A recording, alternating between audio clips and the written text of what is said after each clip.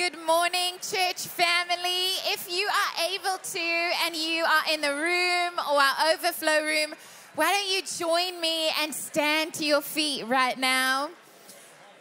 Online family and friends, we are so thankful that you're joining us this morning. Wherever you find yourself, we are so excited to worship the Lord with you. As you are standing, and maybe finding your spot in the room, in whatever room you might find yourself, during our pre-service prayer with our staff team, we heard the most exciting report. As you walk with Jesus, I don't know if you've ever had those moments, or actually I know who I'm talking to, you've had millions of them.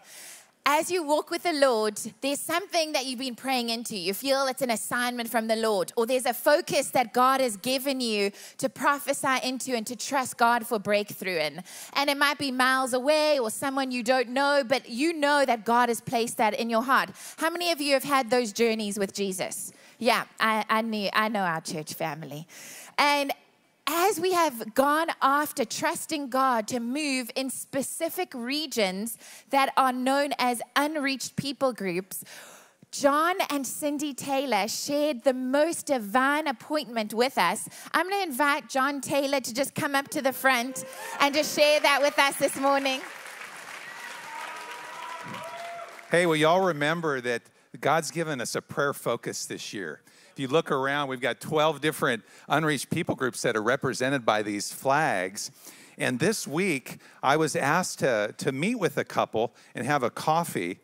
And when we sat down and met this couple, guess what? They are actually ethnic Kyrgyz.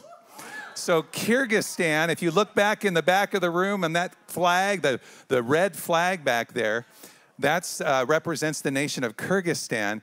And I had this coffee with this couple. They're just delightful. 20 years ago, they found Jesus.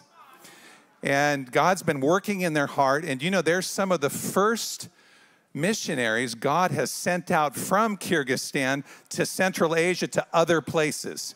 So, you know, God is on the move. He's already at work to reach these unreached peoples. And would you just put your hands up over here? They're sitting right over here. We'd just like to welcome them this morning. Right here. Just welcome today to be here. We just stretch out our hands to you. We bless you. We pray God's anointing and power over your lives and ministries. And it's just a delight to have you with us. Thank you, God, for what you're doing in our midst. We just pray you continue drawing these nations, drawing these unreached peoples to you for the glory of your name, Jesus. And all of God's people said, you'll notice if you're watching online that the cameras aren't on them. They are doing such important work, way more important work than I am doing right now. So they cannot be on camera at this time. But church family, if the Lord speaks to you, have a word of encouragement or something, let's pour in powerfully to this incredible couple. This is a sign the Lord is moving in the most unexpected of places.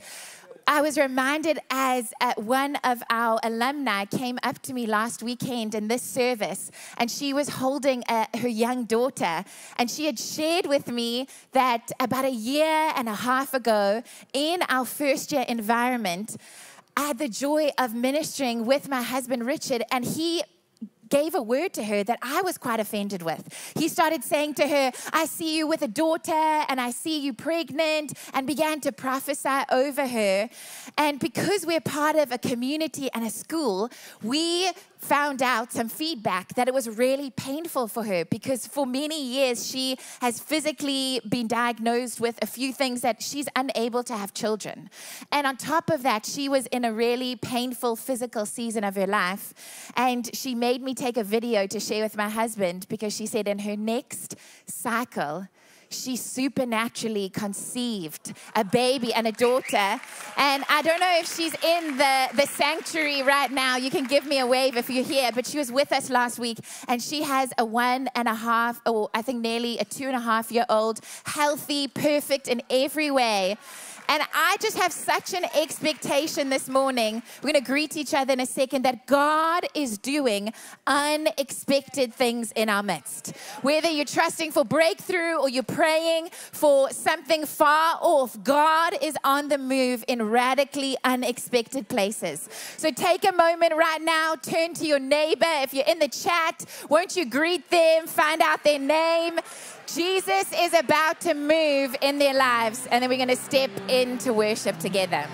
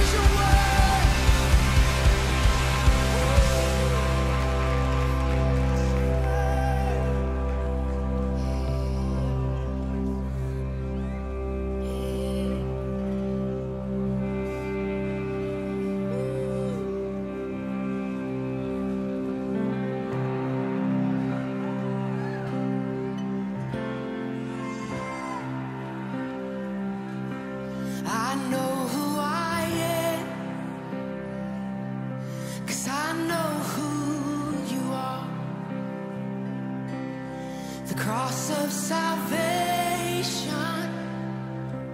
was only the start.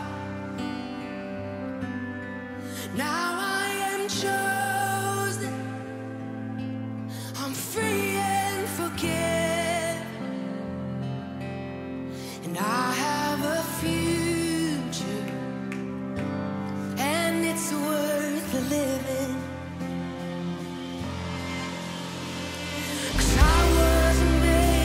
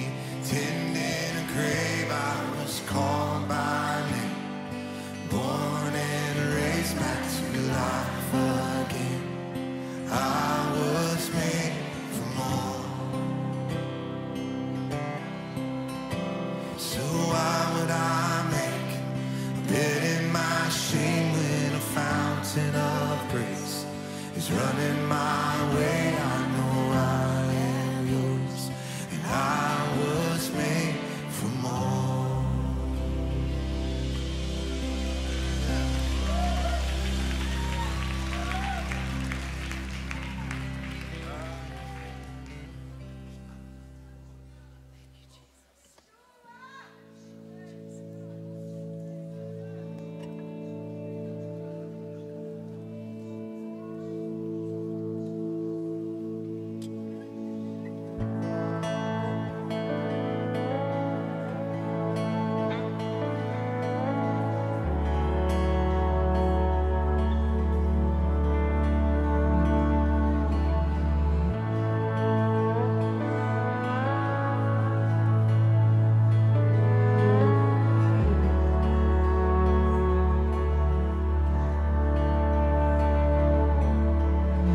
Enthroned in glory, my Savior King, your loving kindness has welcomed me. Though I'm unworthy of majesty, you wrap the lowly in royalty. And I'll lay my crowns down at your feet.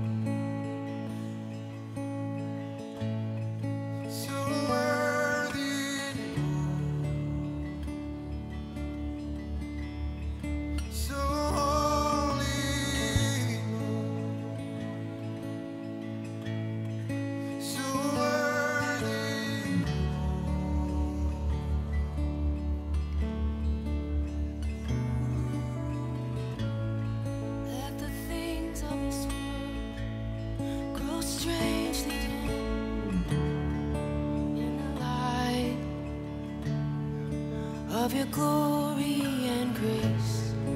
Let the things of this world grow strangely dim in the light of your glory and grace. Your glory and grace. Things of earth grow strangely unattractive in the light of your glory and your grace. As it shines on us right now, shine on us.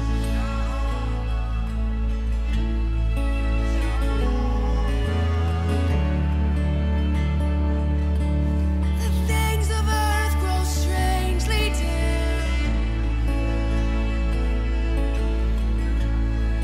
when we bask in how wonderful you are.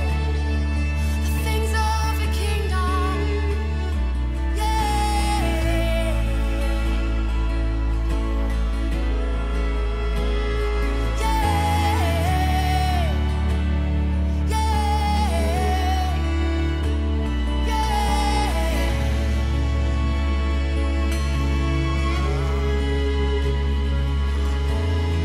Just lift your hands this morning. Just let his glory shine down on you. Let the light of his face just shine down on you this morning. Just receive the goodness and the glory and the grace shining down on you this morning.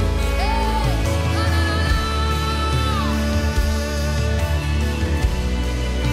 you're shining your face down, Lord. The glory of your face is shining. Open up the eyes of our hearts, Lord. Let us see you in all of your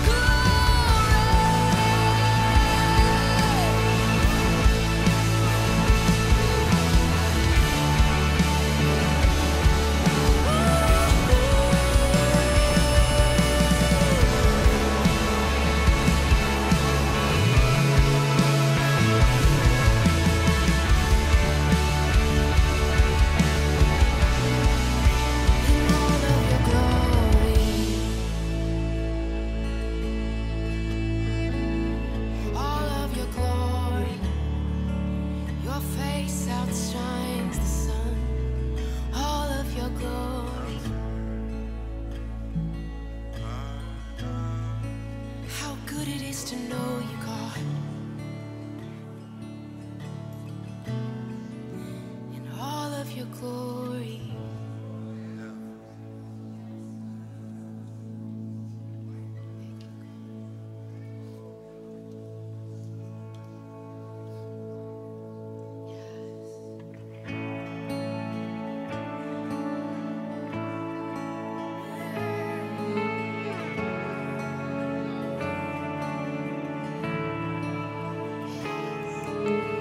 I just want to speak the name of Jesus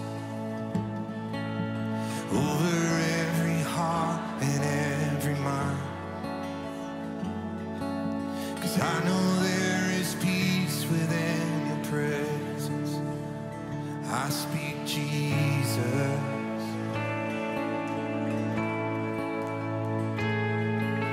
I just want to speak the name of Jesus till every dark addiction starts to break, declaring there is hope and there is freedom. I speak Jesus. Your name is power. Your name is healing. Your name is life. Break every stronghold. Shine through the shadows. Burn like a fire.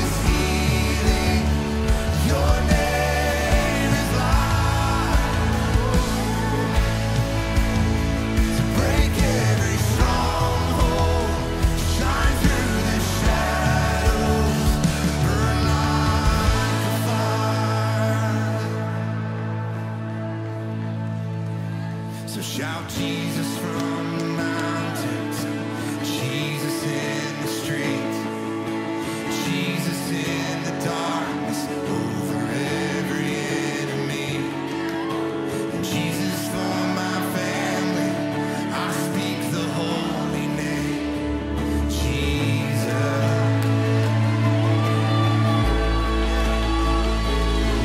Shout Jesus from the mountains, Jesus in the streets. Come on.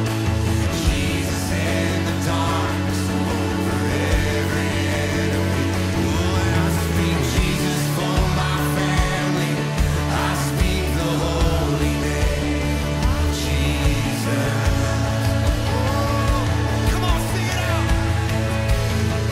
Shout Jesus from the mountains, Jesus in the streets, Jesus in the darkness over every enemy, and Jesus for my family. I speak the holy name, Jesus.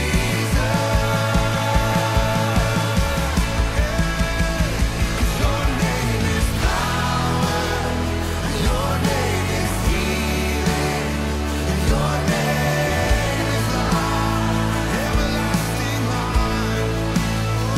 Break every stronghold, shine through the shadows, burn like a fire.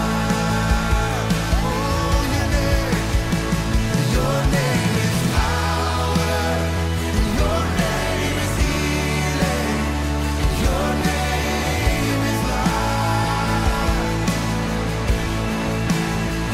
Break every stronghold, shine through the shadows, burn like a fire. So we shout Jesus from the mountains, Jesus in the streets. Come on.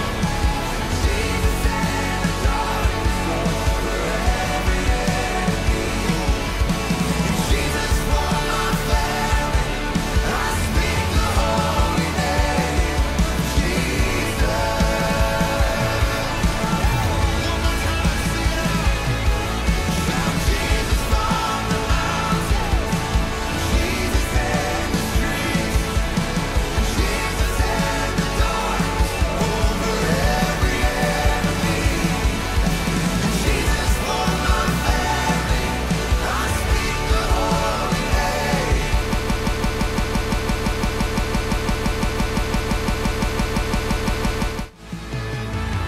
I just want to speak the name of Jesus over every heart, over every heart, every mind.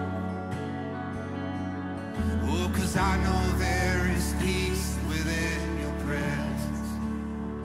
I speak Jesus.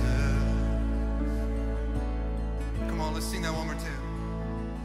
Oh yeah, I just want to speak the name of Jesus over every heart, over every heart and every mind. Yeah, 'cause I know there is peace within your presence. So I speak Jesus. I speak Jesus. I speak Jesus over every circumstance. I speak Jesus. I speak Jesus. If you're able to stand, why don't you stand with us? If you're able to stand, stand with us. How many of you need the name of Jesus spoken over your mind, over your heart? Right here, Jesus, right here. Yeah, right here.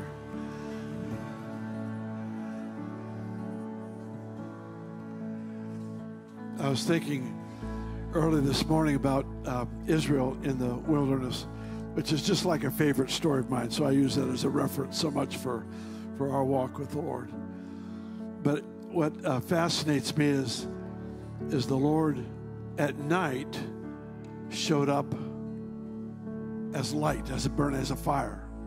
But in the day, when it was hot and sunny, he showed up as a cloud. He showed up opposite to his surroundings. So how does he show up in sickness? How does he show up in a recession? See, he shows up opposite to the condition. He shows up as the solution. When he reveals himself to Moses as the great I am, it's almost like he invited us fill in the blank. I am provision. I am abundance. I am healing. And whether you know it or not, that person next to you really needed to hear that. They needed it. And they need for you to pray that into them right now. So all I want you to do is grab a hand, put a hand on their shoulder, somehow make connection with people around you, and just start praying, God, show up as abundance in their lack. Show up as healing in their sickness. Show up as peace in their conflict. For our whole online family, we declare the same over you, that Jesus would show up as the solution, as the answer, as the great I am.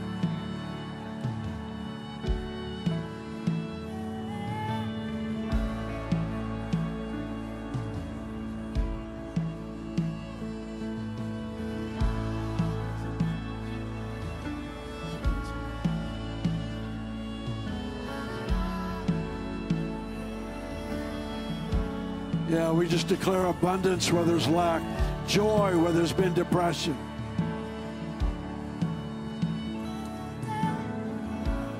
Health where there's been frailty.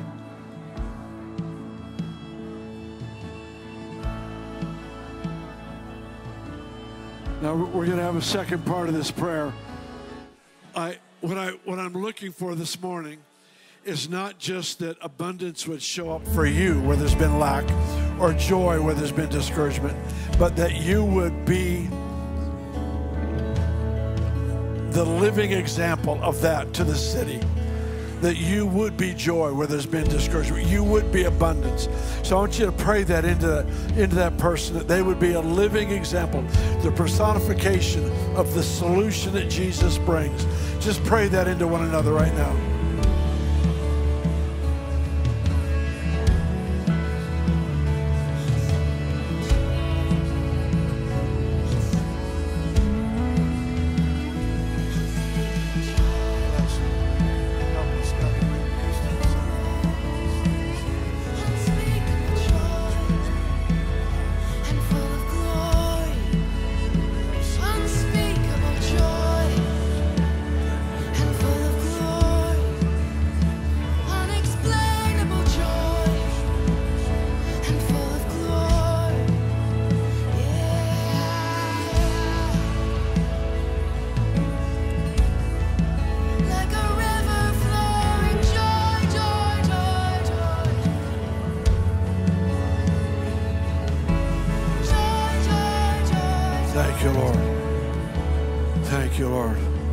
Father, I just pray that you would enable us, give us the grace to manifest Jesus all throughout our city, all throughout this region.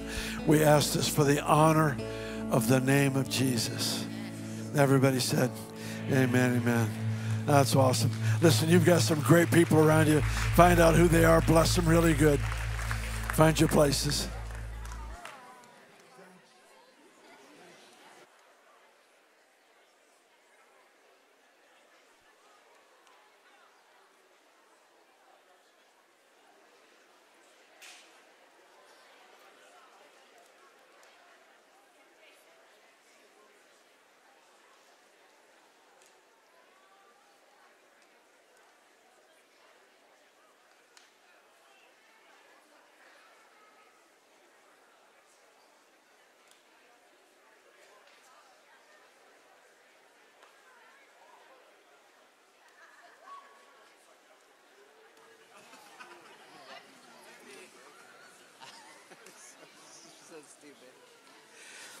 Welcome, welcome, everybody. There's so many people here today. If you have seats next to you, could you raise your hand really quickly? If you need a seat, you can head to the overflow, or you can find someone with their hand raised that looks nice and sit next to them.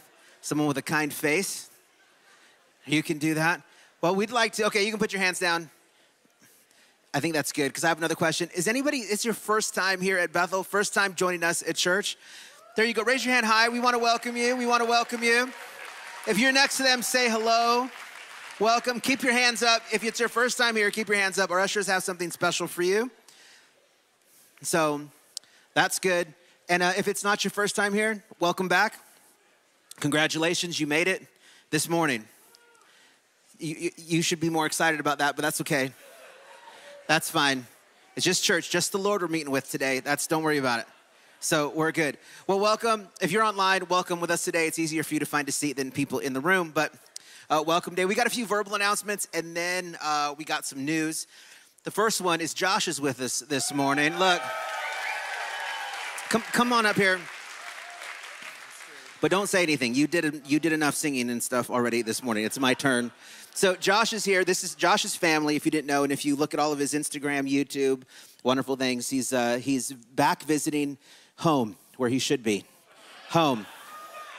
But it's fine. We'll lend him to Nashville, wherever place that needs the Lord. We'll lend him for right now. But Josh is back, and like family, we're going to celebrate today. You have a new album out. Actually, babe, can you hand me that thing right there? Look, I'm not a newbie at announcements, Josh. Look, do you see this right here? This is Josh's big face on an album. Yeah, okay. He could have put a cross or anything, but he decided to go with his face on the album, so that's okay.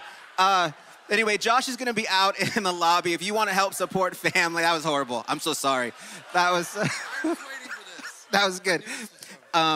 If you want to support, he's got lots of stuff. I picked up a sweater today. I'm the model for the sweater. That deserved more claps than it got. But if you want to pick an album up or anything like that, you didn't tell me, but I'm gonna give this. No, I'm giving it away. Oh, yeah, you have them? Yeah, does anybody here collect vinyl? And I don't know why you do, but my daughter now collects vinyl because it's cool, but it does. Anyways, anybody collect vinyl who's not on staff? Right in the back, right there, you have your hand up. Yeah, no, right. Yep, you put your hand like this sideways, and now it's back up. Yeah, that's you. Come on.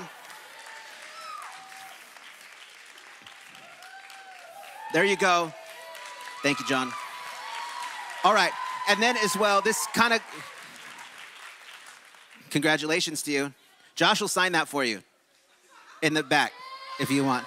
Yeah, and then along with Josh is going to be, I don't know if you're going to be, but we have Bethel Worship School is coming up July 10th through the 19th.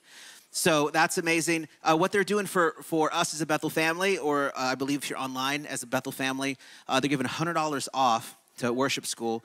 The promo code is Bethel100, and you can go to bethelmusic.com/worship school, I believe, and you can check that out. And yeah, that's it for the verbals. Why don't you go ahead and check out church news?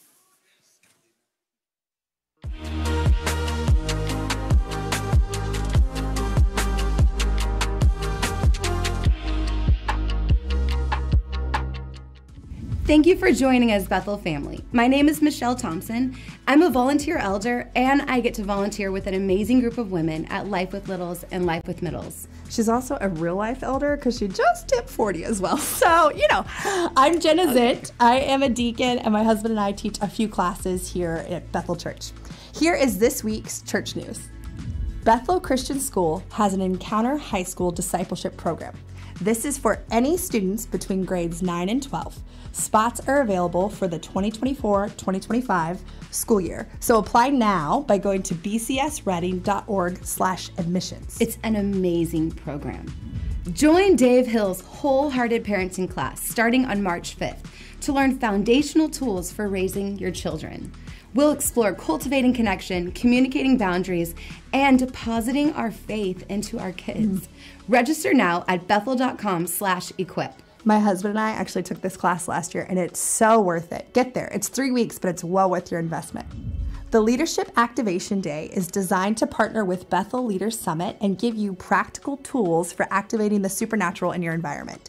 Join us on March 9th by purchasing your tickets now by going to bethel.com/events.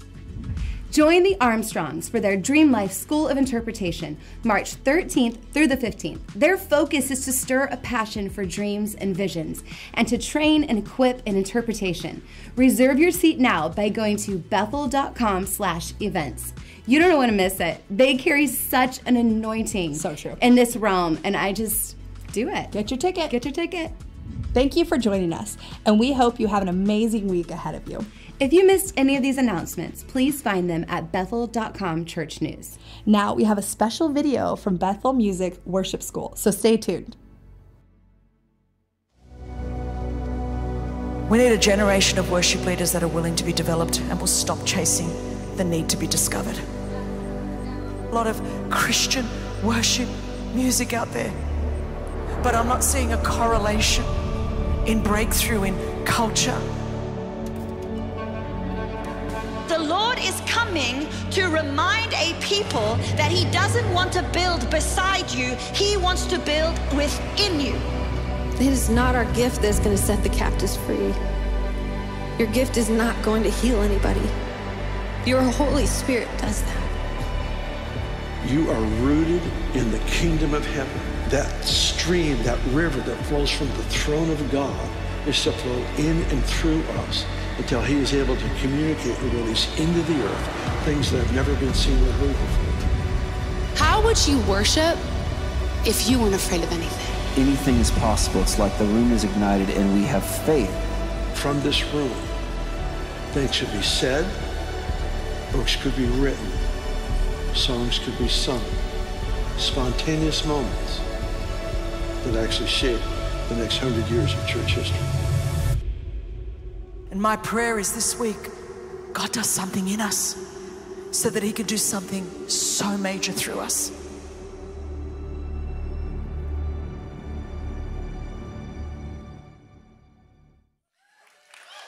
I just wish that I played an instrument or something, you know? Just I've always wanted to go to that school. Anybody in the room that is at Bethel Church because of School of Worship? I was saying in first service, I meet people all the time who moved here for School of Worship. Such a stunning event. So I get to share a cool story with you before I take the offering today, before we receive tithes and offerings. But a couple of weeks ago, actually the Lord started stirring some really good hunger and anticipation in my heart before the prophetic conference started a couple weeks ago. And I had this wildly bizarre thing happen. I got a new cell phone, which I only do like twice a decade. It's about how often I get a new phone. And so I finally decided to go and get myself a new phone, brought it home. I felt really proud of it, but I didn't have a screen protector on it. It got put down on my kitchen counter, buried in things. My kids were around. There's no telling what happened. And a couple hours later, I went to pick my cell phone back up, and there was a big crack diagonally across the top of the screen. And I was not happy about that. And I instantly called my husband because I'm a verbal processor. I just had to tell him how angry I was with myself and whatever else happened in the home that day to break my brand new phone. And I was already thinking about how this is just annoying. Now I have to go spend more money to get it fixed. It's just that whole, I don't lose things or break things, you know? Anybody like that? I'm like, ugh, I'm not used to this. This is really annoying. So I spent a couple of days mourning. And every time I would take my phone out, I'd kind of like rub my fingernail over the groove of the crack and just be frustrated, you know? Until Tuesday, before the prophetic conference started, I went to the grocery store with my son. We got back in the car after getting our groceries, and I pulled my phone out to call Jason and tell him that I was on my way home. And I noticed that the crack had started like that flaky cracking off the little shards of glass that happens sometimes when you crack your phone. So I was like, great, now it's splintering or something. Like it's just extra cracked now. So I actually went to wipe the dust away, the shards of glass. And as I wiped my thumb across the screen, the crack fully disappeared. I promise. That happened. And I looked at it again and I thought, I am so glad Jason saw this crack, because if he hadn't seen it, and if I hadn't spent 2 days going over the groove of it with my fingernail, I would be checking myself in somewhere, because I thought, I'm either nuts or I just saw the most pointless miracle. that's ever happened. And then, to make it even more wild, I showed up the first day of the prophetic conference, very excited, very hungry, and Julian Adams released a word the first night of the conference and said he felt like we were moving into a season of unnecessary miracles. How cool is that? And as he was talking about it, he shared with us at the conference that, you know, where there is a mindset of scarcity, unnecessary miracles are actually pretty offensive. And I felt that deep in my heart. When the crack disappeared and I got home and I showed Jay, part of our conversation was, this is so unimportant. Like, on a serious note, my mom died in September. I'm believing for breakthrough in all kinds of areas of my life. Why in the world does my cell phone matter? It does not matter. But as Julian released that word that night, I felt the conviction of the Holy Spirit come, and I felt like he said to me that when the Lord comes and releases that the unexpected and the unnecessary miracle, it's to remind us that he is with us now, whether we understand it or not. We can actually trust him with the plot. We can trust him with the storyline. He is with us, and he's bringing us those reminders. And so why don't you stand up? We're going to receive tithes and offerings today. And as we do, I really believe that the Lord is A, going to stir up expectation for the miraculous. B, he is going to be renewing our mindsets because we need the mind of Christ to actually expect the abundance that he has in store for us. And I believe that he is going to set our faith as we give into today's offering. We can actually give and sow into the kingdom of God with such great expectation, knowing that whether we understand what he's up to or not, he is moving and he is working on our behalf and through us and in us. So why don't we receive today's offering? And before we do, we're going to read offering reading number 2 today. We did the first one in first service, and the second one just feels like the right one to read in this service. So we're gonna read offering reading number 2. Ready? As we receive today's offering, we are believing you for heaven opened, earth invaded, storehouses unlocked, and miracles created, dreams and visions, angelic visitations, declarations, impartations, and divine manifestations. Anointings, giftings, and calls, positions and promotions, provisions and resources to go to the nations, souls and more souls from every generation, saved and set free, carrying kingdom revelation.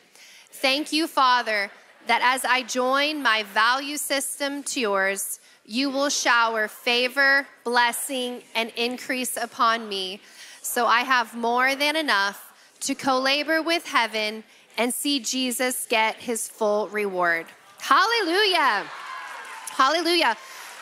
Jesus, I do pray over today's tithe and offering, and I just ask that as we give, you would renew our minds, that you would set our hearts and minds towards heaven, that you would help us see as you see, and that you would bless and overabundantly bless this gift that is given today. In Jesus' name, amen.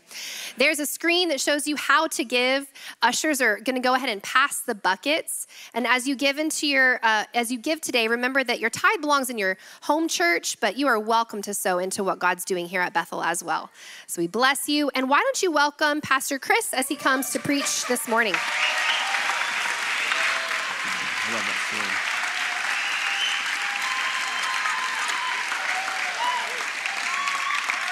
story. That's a great story. You can sit down. I just left Twinview, and they, about a month ago, I was preaching in there, and they were standing and shouting. I said, man, you guys need white hankies, you know? I was preaching in black churches where they have white hankies, and so I went in there today, and they had handed out white hankies, and I'm preaching in there. It was so fun. I liked it. So that's your challenge.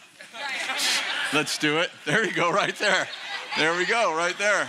Richard in the front row. Got the hanky. Oh my gosh. Streamers. Oh my gosh. People are pulling them out already. Good job. I don't know.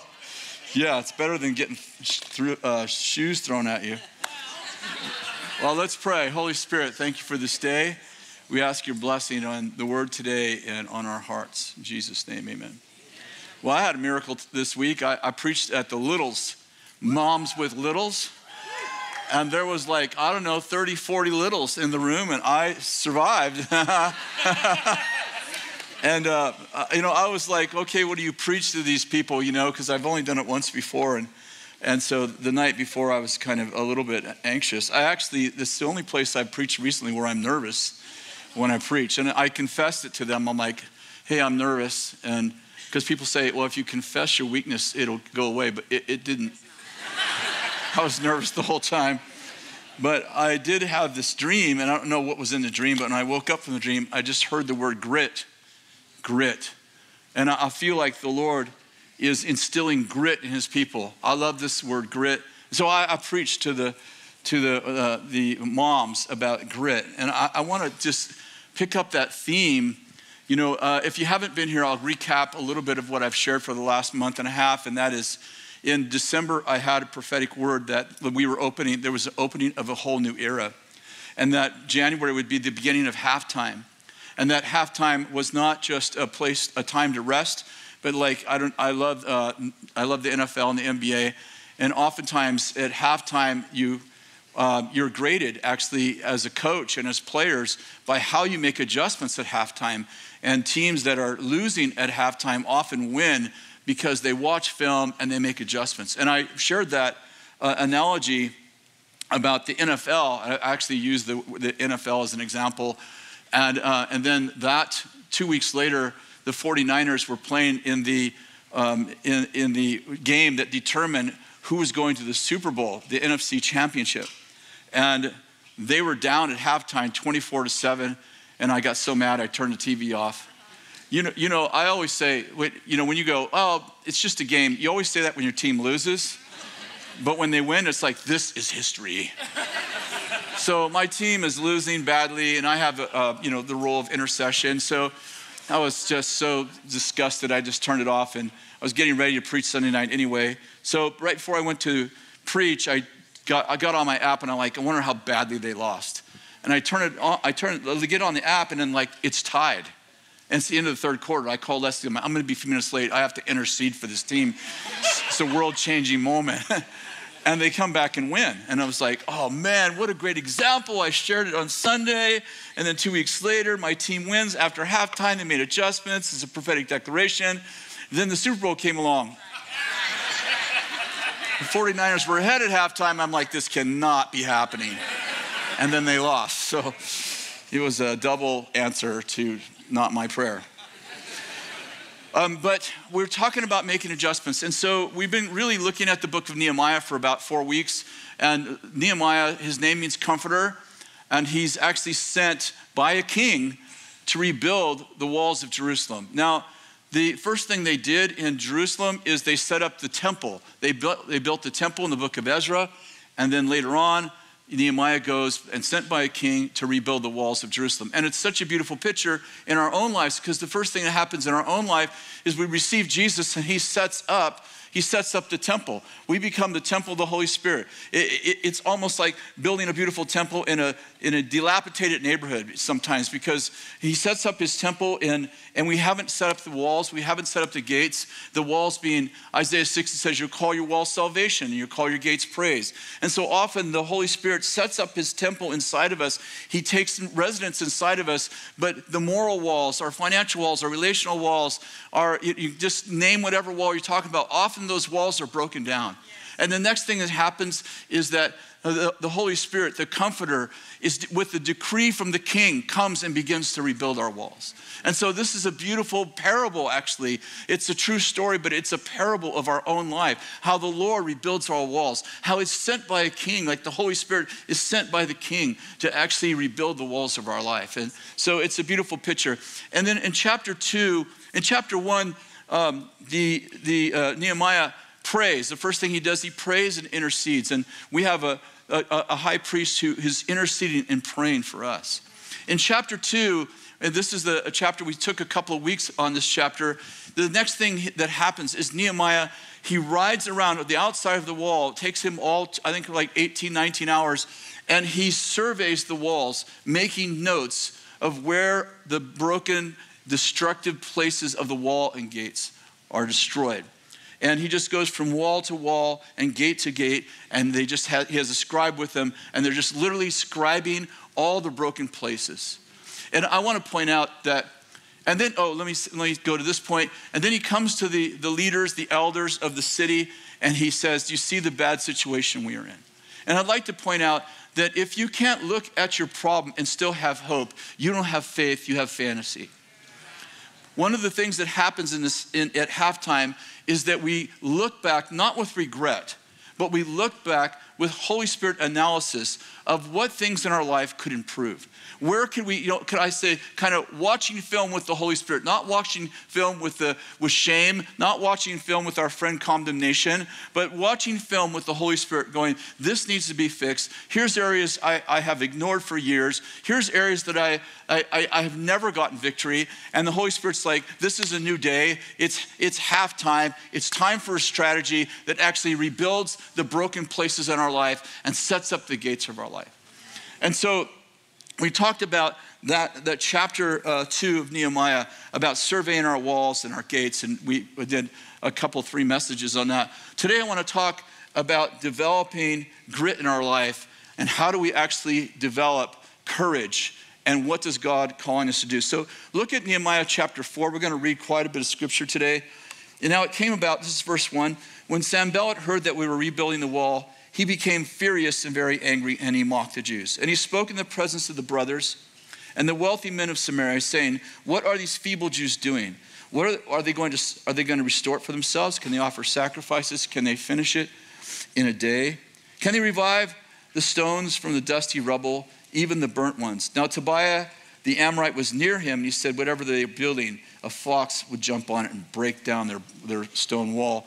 And I want to point out a dynamic that I see in my own life and I hear about often as one of the shepherds of this house. It feels like when you have a decree from the king and you begin to rebuild the walls of your life, all of a sudden you encounter enemies. And I've heard people say this, maybe you've said it, man, before I knew Christ, life was so peaceful. Yeah, because you would row your boat gently down this cesspool stream and you had no resistance because you were on your way to hell. But as soon as you stand for something, something stands against you. It's not a sign like, well, the devil's after me. No, you're after him. You're rebuilding things in territories that are yours that you've never taken. And all of a sudden, you end up with enemies like Sanballat and Tobiah and Gershom. And they begin to demean you. They begin to accuse you. They begin to call you names. They begin to question the reality of your ability to actually succeed. And I want to remind you that the enemy is accusing you day and night, and his voice is pretty silent as long as you agree with him, but it's pretty loud whenever you're doing something worth actually doing. I'd like to point out the only people that don't have bugs on their windshield are people that never leave the garage. Nehemiah chapter 4, verse 12. When the Jews who lived near us came and told us 10 times they're coming up against us from every place where we turn, then I stationed men in the lowest places, spaces between the wall, the exposed places, and I stationed people in families with swords, spears, and bows. I want to stop for just a minute and say this. I believe that this next era is the era of the Lord anointing families to take back this generation. I believe that children are arrows in the hands of warriors. I believe that there is a generation rising. It's not just old people. It's not just middle-aged people. It's not just young people. It's one generation standing up against this demented generation and saying, no more, not on my watch. And the Lord is stationing families in the exposed places of the walls and protecting the gates and walls of people who are trying to rebuild their lives. Listen, I want to say to you too, if you're in the rebuild of your life, maybe you have a porn problem, maybe you have a financial addiction, maybe you have, all of these things that have happened to many of us, all of us in some way. When God is restoring you, he brings you families who can stand in the wall while you're rebuilding your life. Listen, you were never designed to do it yourself. If you have a porn problem, you have an addiction, you have something that you've had for years, you're like, it's a new day. Kris prophesied that I'm going to win. I'm like, you're going to win, but not by yourself. You're going to win by confessing your sins. You're going to win by being in fellowship. You're going to win by saying to your brothers, can you stand in this wall while I come back here and rebuild my life with Holy Spirit? And so the Lord is anointing. The walls of Jerusalem were torn down for 114 years. They tried to rebuild the walls for 72 years. And what they couldn't do in 72 years, Nehemiah did in 52 days. It's the greatest building miracle, I think, in the entire Bible. That they restored the walls in 52 years. But look how they did it. They are laying bricks and building gates. Okay, pretty practical, right? Laying bricks and building gates. But Nehemiah takes it from laying bricks and building gates, and he says, fight for your families. Yes. He said, listen to this. He said, fight for your brothers, your sons, your daughters, your wives, and your houses. How did Nehemiah rebuild the wall? He made it about family. He said, listen, you're not just building a wall. You're restoring your integrity. You're causing the gates of your life. You're keeping your children from being accessed by people who should not access your children. You are protecting your children. You are watching over your wives. You are taking care of your husbands. And he says, this isn't just a wall. This is a new generation that has integrity. And I believe the Lord is raising up a generation that has integrity. That's right. Chapter 6, verse 1. We're going to jump ahead a couple of chapters. Now, when it was reported to Sanballat, Tobiah, and Gershom the Arab, and the rest of our enemies, that I had rebuilt the wall, and that no breach remained in it, although at the time they did not set up the gates, the doors and the gates. Then Sanballat and Gershom sent a message to me saying, come, let us meet together in Sharon, in the valley of Ono. Now, has anyone else ever been in the valley of Ono? Let me just give you some advice. When the enemy wants you to meet in the valley of Ono, don't go to Ono. Should just write that in your mind. Don't go to Ono. Because everyone's shaking their heads like, I've been to Oh No. It's like, come and negotiate with us in the valley of Oh No.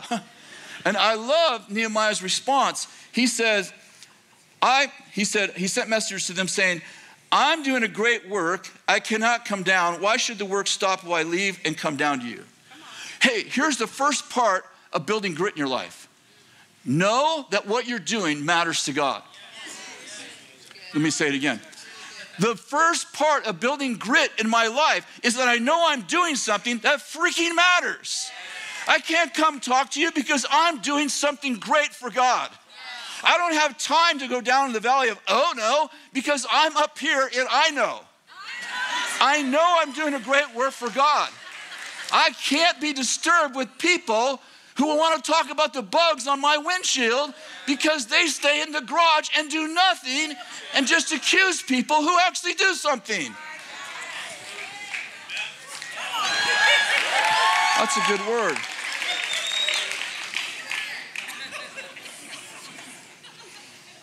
Verse 9, they were all trying to frighten us. Get that white, come on.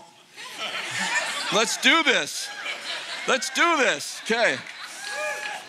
For they're all trying to frighten us, thinking they will become discouraged with the work and it won't be done. Now, O God, strengthen my hands. And when I entered the house of Shemaiah, the son of Deliah, who was confined at home, he said, let us meet together in the house of God, within the temple. Let us close the doors of the temple, for they're coming to kill you. They are coming to kill you at night. I want to point out that the enemy would love for us to close the doors of the church and remain in the church and don't get into culture.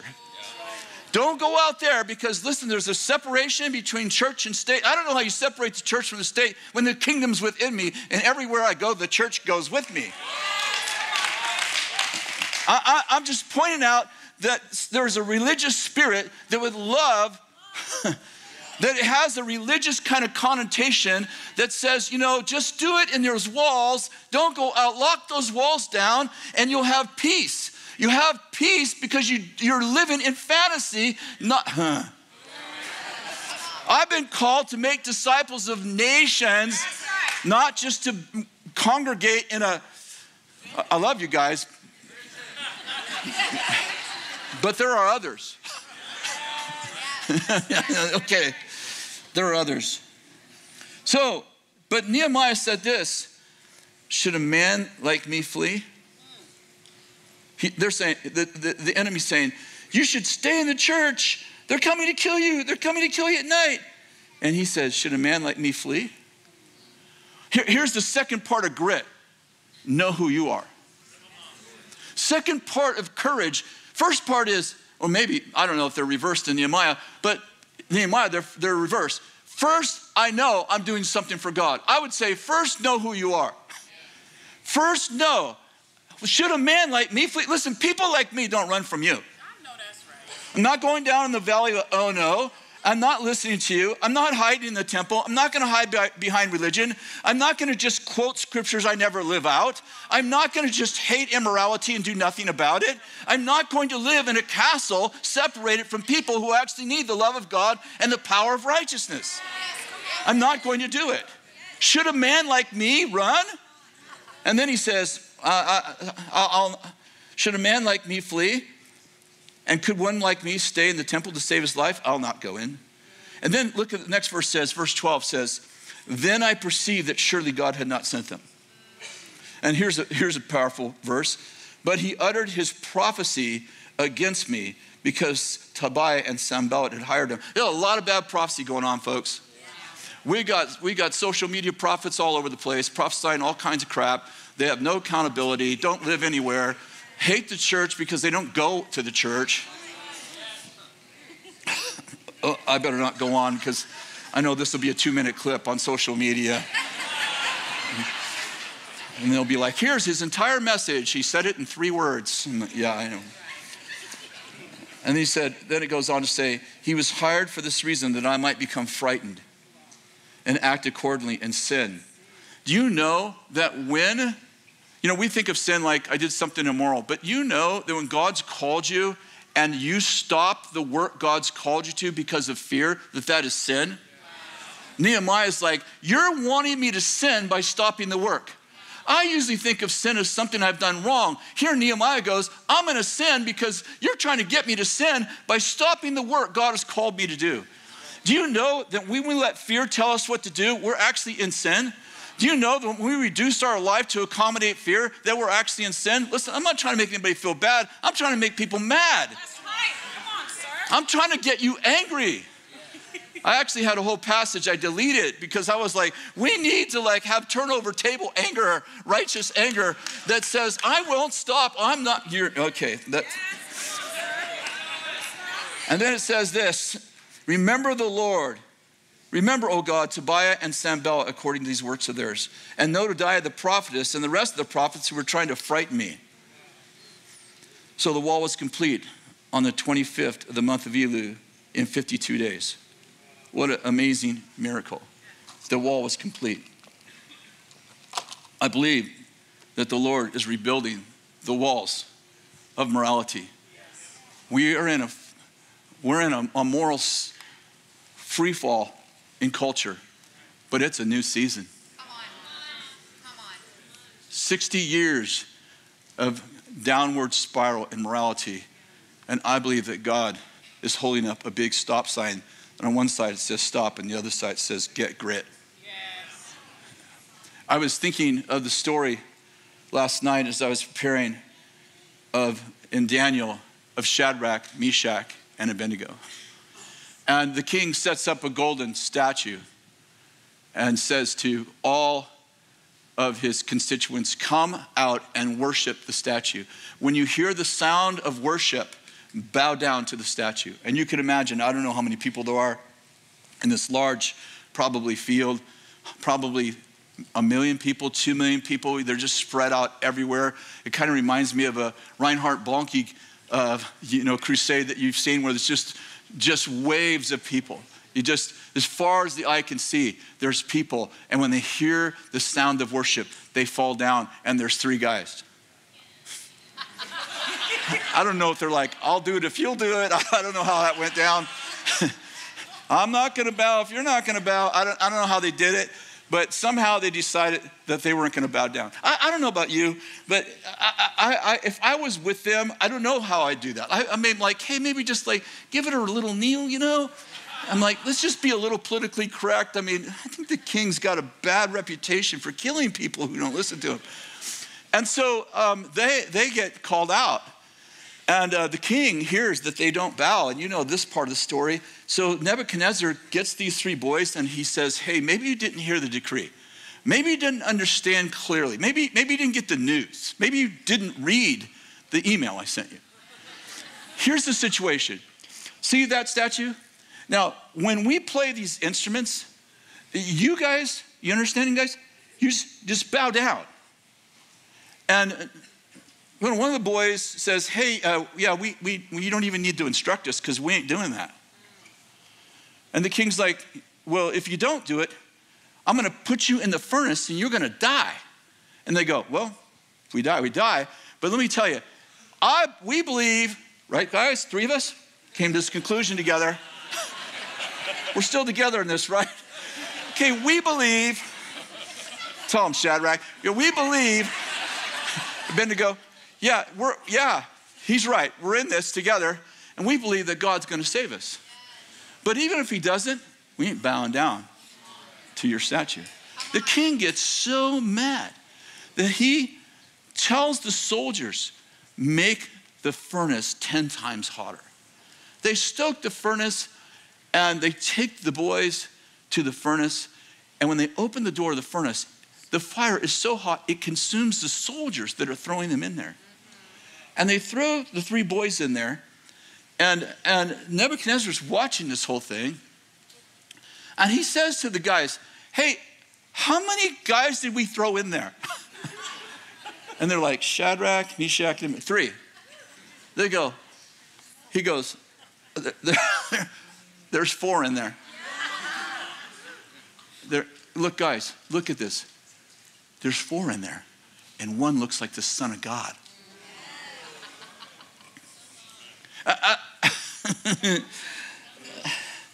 I just, like, Vallotton, do you have a point? I do. Sometimes the press is forcing the hand of the enemy, but there's a 4th man in the fire. I don't know about you, but I'm like, Lord, if you send me the 4th man, I'll go in the fire. And the Lord's like, go in the fire, I'll send you the 4th man. Come on, sir.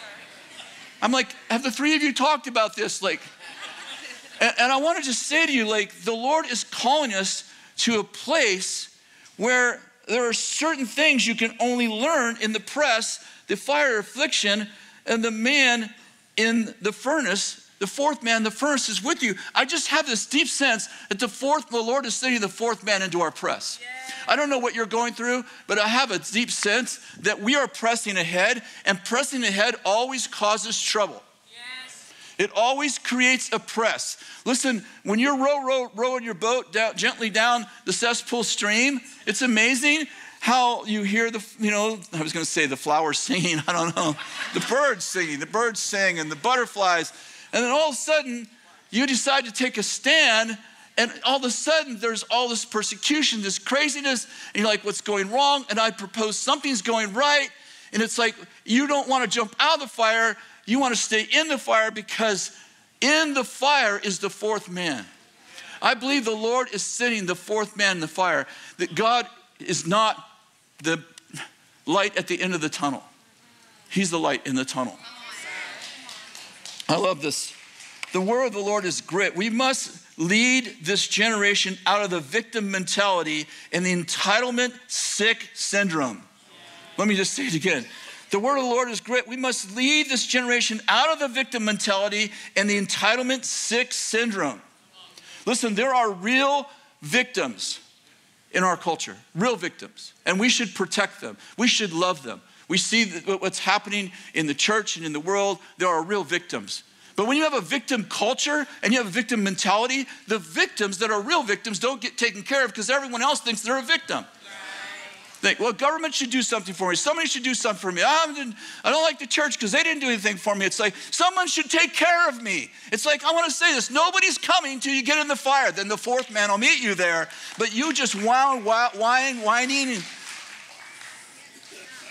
I was trying to say 3 or 4 words at once. I love this quote. It is not the critic who counts, not the man who points out how the strong man stumbled or where the doer of deeds could have done it better. The credit belongs to the man who actually is in the arena, whose face is marred by dust and sweat and blood, who strives valiantly, who errs and comes up short again and again, who knows enthusiasts and great devotions, who spends himself in this worthy cause, who at best knows at the end the triumph of high achievement, or who at worst, if he fails, at least he fails while daring greatly, so that his place will never be with those timid souls who never know neither victory nor defeat. And I just have this deep sense that God is calling us to get in the arena. Are you with me? Yes. God is calling us to get in the arena. Not watch it as spectators, get in the fight.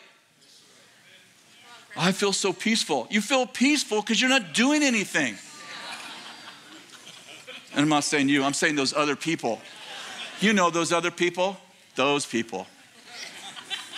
I'm reminded of the story of Esther. Sorry, just telling story after story.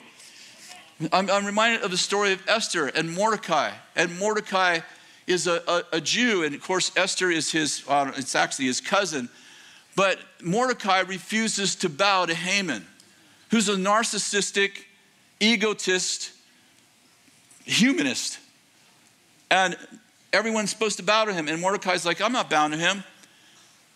And Mordecai says, I only bow to God, not to men. Well, Haman gets so mad that he finally builds gallows to hang Mordecai on him. And he gets a decree from the king to kill all the Jews. And the king is so disconnected, he didn't even know that his queen is a Jew. So he signs a decree with the signet ring, cannot be turned, you can't be turned around, can't be reversed. And as soon as Mordecai finds out, he ends up at the palace wall. He can't go in, so he rips his clothes, he puts on sackcloth, he throws ashes on his head, and he's making a big scene. Esther looks out the window and sees her uncle Mordecai acting like a fool, and she sends him new clothes and says, chillax. Hey, you're hurting the family name here. Chillax. Calm down. Here, put on some clothes. You don't look dignified. And Mordecai sends her a message. He said to Esther, do not imagine that you in the king's palace can escape any more than all these Jews. For if you remain silent at this time, relief and deliverance will arise for the Jews from another place. But you and your father's house, you will perish. And who knows whether or not you've retained royalty for such a time as this. Then Esther told them to reply to Mordecai, go assemble all the Jews who are found in Susa and fast for me, and do not eat or drink for 3 days or nights, that I and my maidens may also fast in the same way. And thus I will go to the king, which is not according to the law. And if I die, I die.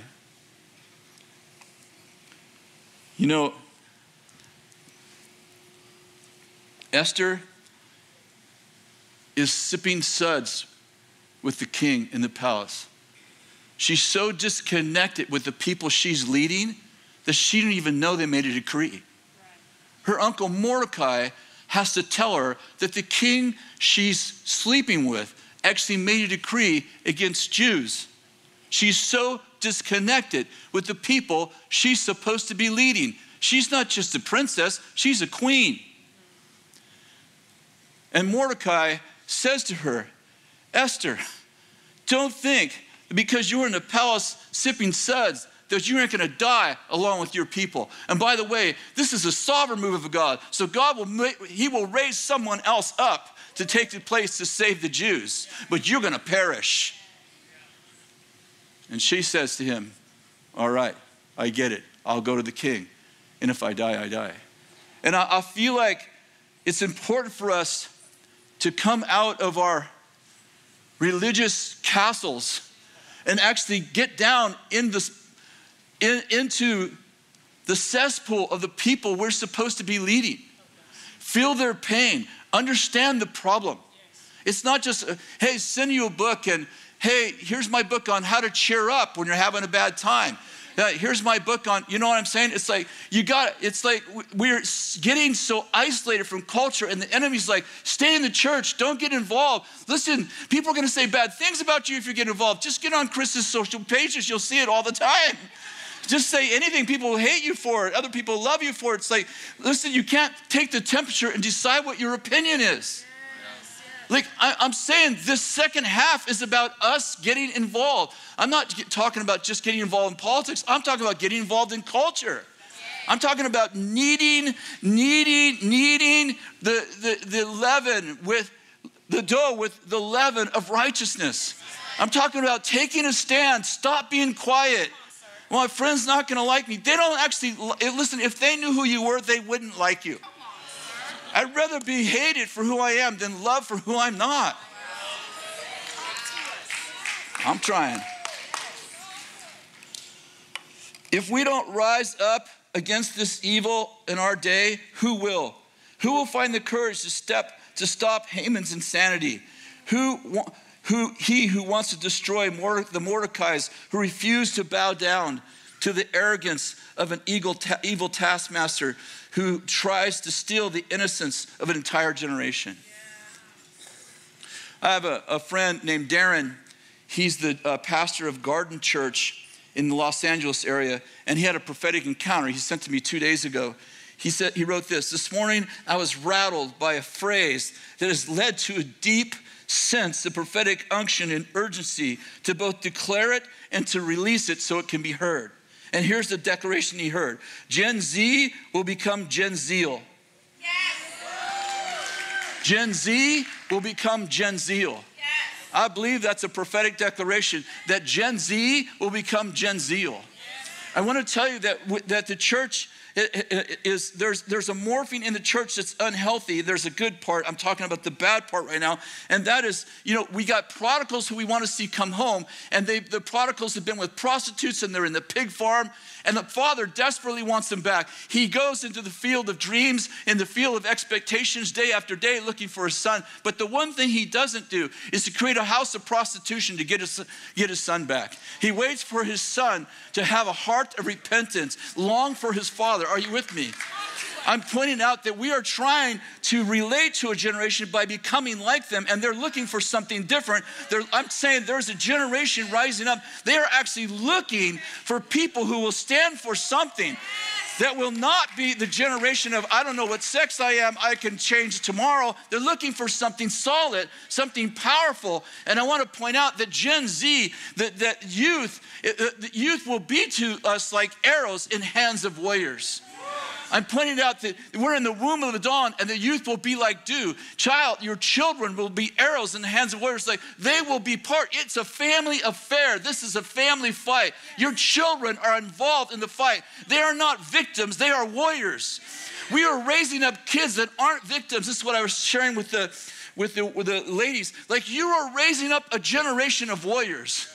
You're raising up Davids, you're raising up Samsons, you're raising up Samuels, you're raising up Moses. Like the children that are growing up in your house, you are sharpening their arrows. You are teaching them warfare. You are saying you will not be deluded.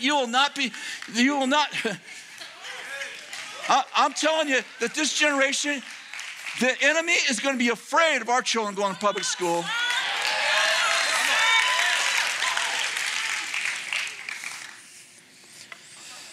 Remember who you are. You are not a religious, radical, out of touch with reality, dinosauric nutcase. I made up that word, dinosauric. It tried to spell check. I'm like, no, that's the word I want, dinosauric. You are not a religious, radical, out of touch with reality, dinosauric nutcase. You are righteous lovers of God, who love people with a passion to see them fully alive, free from the demonic oppression, delivered from suicide, walking in pure joy of a clean conscience. You are a prophetic people who ache to see people who have lost connection with their Creator, restored and reconciled, so that they can discover the divine call, walk in their heavenly purpose, and find peace that surpasses all understanding. It's time to stand up. How do you develop grit? I'm going to give you just a few quick ways because I'm getting close to the end. Number one, hang out with courageous people. You hang out with wimps, you'll become wimpy. That's Proverbs 32. Hang out with wimps and become wimpy. Listen, the children of Israel didn't go into the promised land because of who they hung out with. The 10 spies said, we can't go. 2 spies said, we can. They said, no, let's hang out with these guys. And I'm telling you, you hang out with people who are fearful and afraid, and you end up in the safety of doing nothing with your life. I love this part. Joshua and Caleb were the only 2 that outlived those stupid people, and they went into the promised land after 40 years of delay and took the promised land. And the thing that kept everyone out of the promised land, the others, was giants. And do you know, there's no recorded battle with a giant. I know Caleb probably fought some, but they weren't even notable. And the only giant they encountered that was notable, 370 years later, they encountered a giant that's notable in the promised land, the thing that kept them out, and a 15-year-old boy killed it with a freaking rock.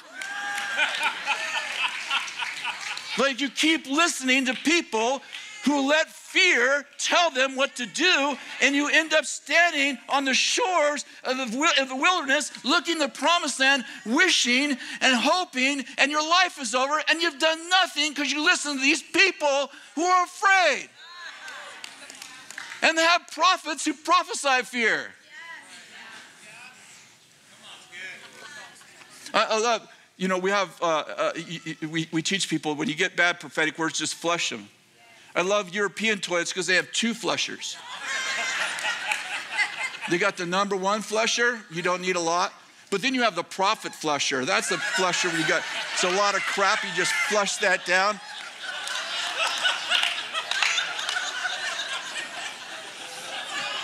Or we don't even want to talk about the ones on the plane. You flush that thing, you can't sit on it. You swap your tongue down into your stomach. Sometimes the prophecies are that bad, you just get one of those airline.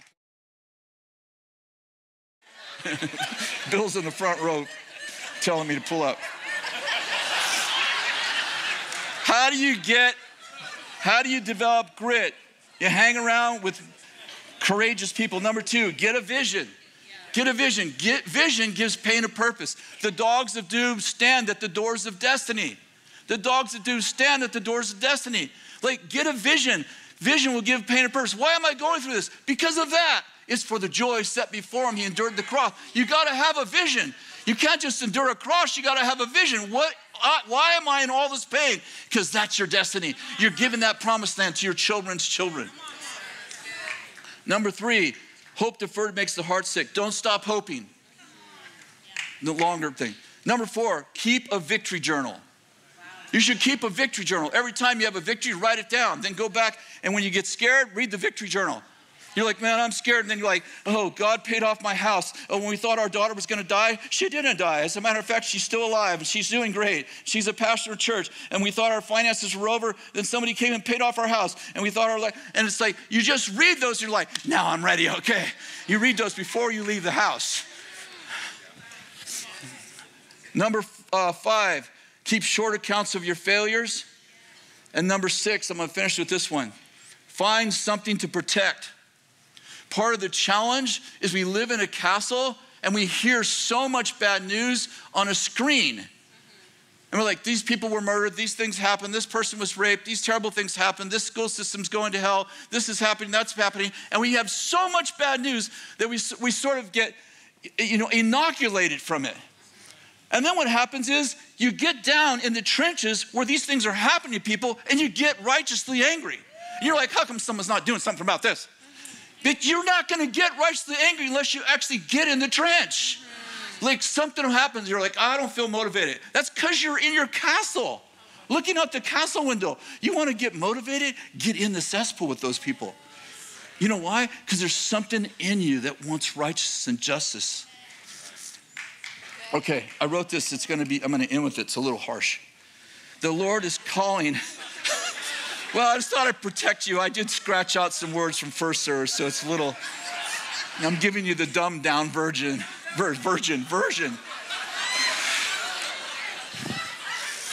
My goodness. The Lord is calling fathers to stand up for their daughters that are being bulldozed back in the dark ages of oppression as men disguised as women steal their gold medals, infiltrate their bathrooms and locker rooms, and violate their decency.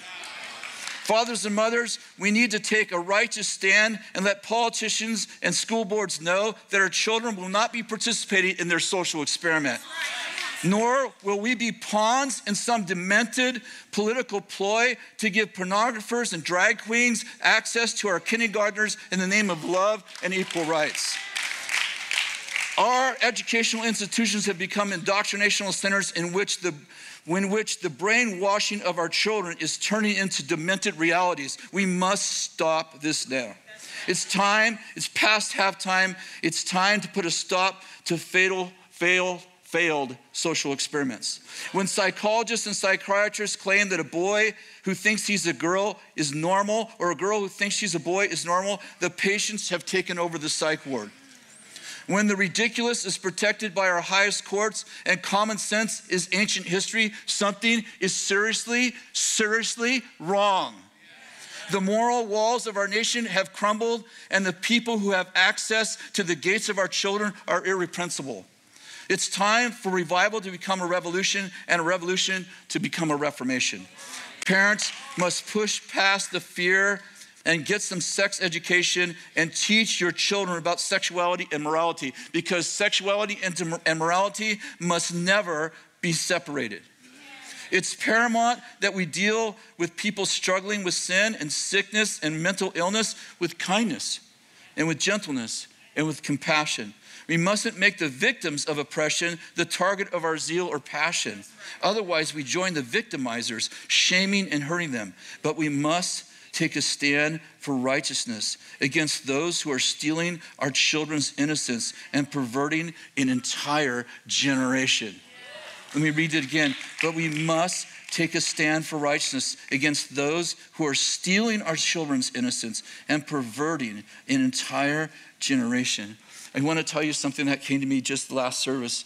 You know, less than 60 years ago, we had black people separated into different schools and different restrooms, and we oppressed them. And let me tell you, it was the popular thing to do. It was the person you would vote for that wanted those kind of separations, those kinds of abuses, those kind of oppressions of an entire race. Today, 50 years from now, women with no breasts and men with no penises will stand up and accuse this generation of not protecting them while they were children. Mark my words. There'll be thousands of lawsuits from children who were in a perverted culture, whose parents did not protect them, who cut off their breasts, who cut off their penises, who caused them to have puberty blockers that destroyed their lives. And they will accuse this generation and say, why didn't you protect me? And the politicians that we vote in right now, they'll be running for cover. Just like every politician who voted racism in, was popular in one day, and now they're all trying to lose their history, scrub their history. I'm telling you, this generation that's rising is a generation that's going to shift the course of history. It's a generation that's sick of the cesspool of sin, and it's families. It's not just fathers, it's not just mothers, but it's families who have taken their place in the wall, saying, not on my shift. I'm not going back in that valley of oh no. And I see a movement rising where people are beginning to say, not on my watch. This isn't happening with my children. And it's time for us to get involved. Stand in the cesspool. Listen, I'm not making a political statement. It isn't just about politics. As a matter of fact, politics in my mind they are the symptom of a righteous people who refuse to actually get involved in culture. It's time for us to get involved. I don't know what to do. Listen, you won't know what to do till you get in the fire. Yeah. There'll be a fourth man with you. You'll know exactly what to do because the Holy Spirit is in you and he is reforming the culture. I'm telling you, we are a disruptive movement. Bethel is a disruptive movement. Right. Bethel is a disruptive movement. The Holy Spirit has made us a disruptive movement. It would not be it would be my nature. It would not be Bill's nature to be disruptive. Sorry, man, I almost accused you of being someone else. But you can't help it when the Holy Spirit's on you. You have to speak up. You must not be silent. So would you stand?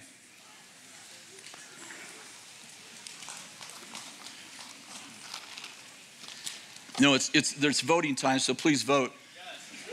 Please vote. And I have this, I wrote this down this morning. I have no loyalty to a political party. I have no loyalty to a political party. I know you might think I do. I know I'm accused of it. My loyalty is with the King of Kings. I don't vote my party. I don't vote my party. I vote my conscience. I want to challenge you to do the same. Don't vote your party. You're Republican, you're Democrat, don't vote your party. Vote your conscience. Ask the Holy Spirit. I believe there's a breakout. I believe that there's going to be, even in the political world, we're going to see people go both ways, but we're going to see God, I'm going to see righteousness rule. We're going to see leaders who are righteous rule. And I believe that the body of Christ is going to shift the course of history. I'll tell you one thing, California is shifting. The next 25 years, there'll be an earthquake of shift in California as we are moving towards righteousness. We are moving towards the protection of our children, and we are going to reform what happens in the educational system of our children. So Lord, I bless everyone in this room. I pray, God, that you would give them grit. That you would give them grit. I pray for the most fearful person to suddenly be like the Chris Overstreets of our life, the Tracy Evans of our life. I pray, God, that this season will be marked by the fearful who become the powerful and lead us. The Gideons who are so fearful, being anointed by angels, being anointed by God, and stepping out of the crowd, and we all go, it must be God. They would never do that. That woman would never behave like that. That man, I've known him forever. He's a mouse, and he's become a lion. I don't know what happened to him. And Lord, I just bless this generation in Jesus' name. May we shift the course of history over the next 20 years. May righteousness be in again. Amen. God bless you. Thank you so much for listening.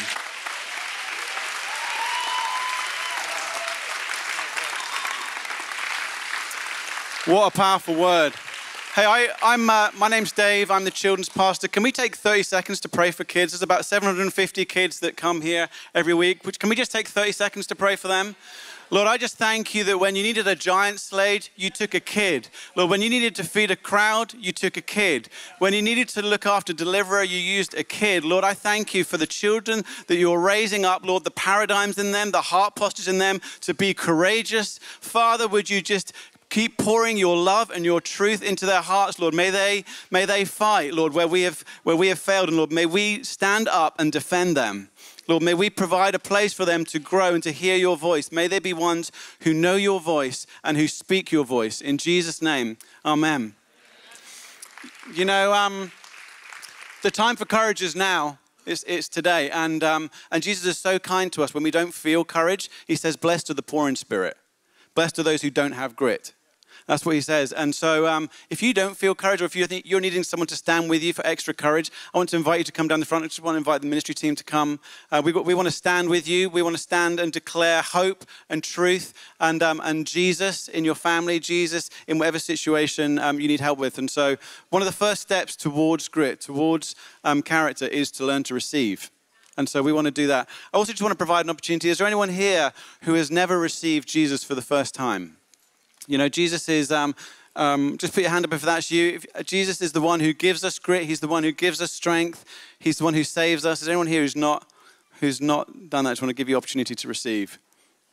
Well, that's great. Well, I just want to pray a blessing on you. Father, I just thank you so much for the message. Lord, would you give us courage? Would you give us courage to protect the love in our families, in our neighborhoods, in our workplace? Would you give us courage to speak up? Would you give us the courage to speak truth in love? In Jesus' name, amen. Have a great week. Make sure you give someone a hug on the way out. Make sure you take your belongings too. And we'll see you next time. Thank you so much.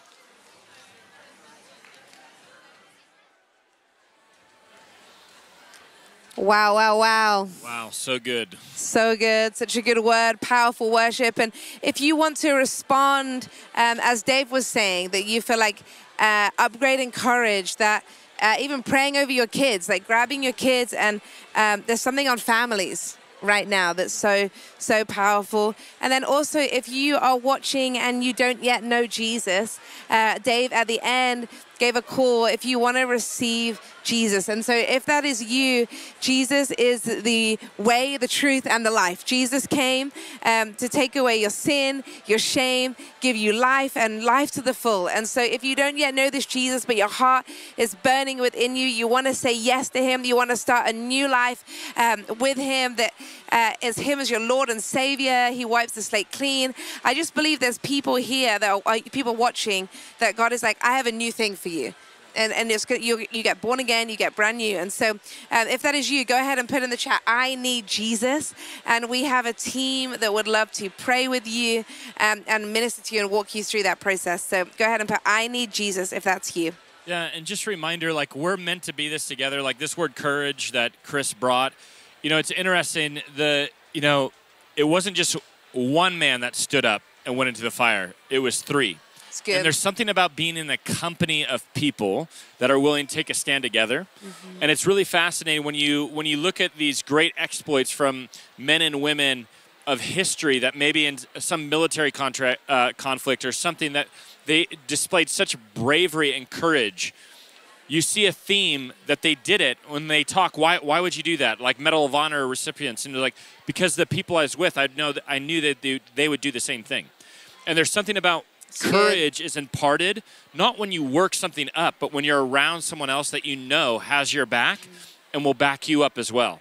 And so we're in this together. We can't see a shift. We can't see a change by trying to do it on our own. We're a body for a reason. And I just feel this encouragement of like, find the 2 or 3 people that you can take a stand with, that you can take courage with to actually go forward, because it's the presence of others, the company of others, that give us the courage to step out and actually act. It's such a good word. I think I want to encourage you as well. That doesn't have to be people in close proximity in terms of like, I can reach out and touch you. Like, this is the beauty of us gathering online, is that, and it's something we believe that the Lord putting in our heart to increase our, the community that we have online, the sense of belonging, the sense of unity, is because there are pioneers all over the globe. We just got, one of our team sent us a map of everyone that was watching live today, that you're connected to people all over the globe that are saying, yes, we want to be a people of courage. We want to see God move. And so we want to pray for you, but also know, if you don't have a couple of people that are physically around you, you have a company online with you. And so I even want to pray for divine connections, that you'll see people in the chat or people will say something, and there'll be Zooms and things that we're doing where you're able to connect with others and be set on fire with them. And so, Steve, let's pray. Yes. Let's pray for courage. And then again, if you do have prayer requests as well, Kimberly, we see you saying, I need prayer for parenting wisdom, going through a really tough time. And so, yeah, we're gonna pray for kids and parenting wisdom as well. But Father, we thank you that you are the God who imparts courage.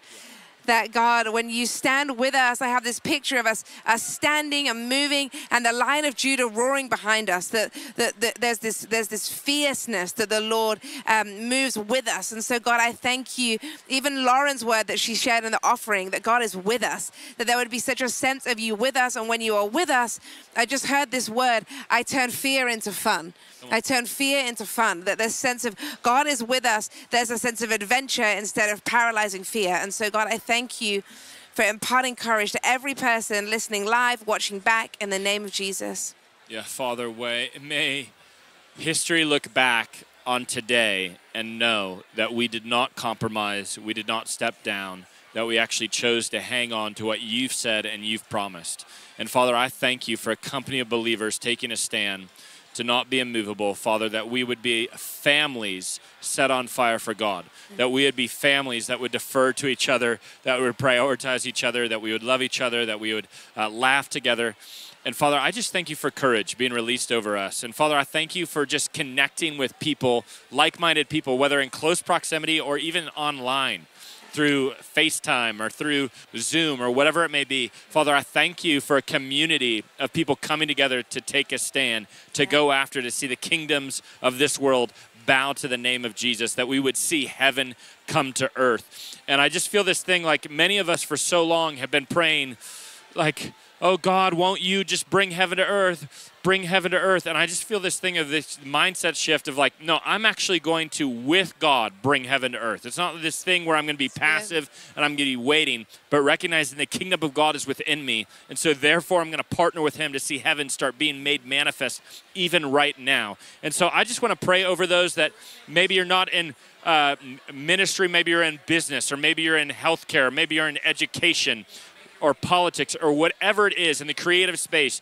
Father, I thank you for like-minded, like-hearted people, being connected with them in those spaces. And I thank you for them taking a stand to see heaven touch earth and their realm of influence. And Father, we thank you for families being transformed. Yes. We thank you for kids having an encounter with God. We thank you for relationships being restored and healed in Jesus' name. And we thank you for boldness and courage and fire in Jesus' name. Yeah, we bless families. We see Kimberly, we read out earlier, asking for wisdom in parenting, and we release that over every person with kids. Natalia, I saw you asking for prayer for your marriage, that we bless families right now in the name of Jesus. We speak over your home that it would be filled with the presence of Jesus. We speak over your relationships with your kids, that any disconnect would be healed and restored in the name of Jesus. God, I thank you for giving us wisdom. I'm just thinking about that Kris said many times that children, that scripture, that children are like arrows for us. And I remember reading how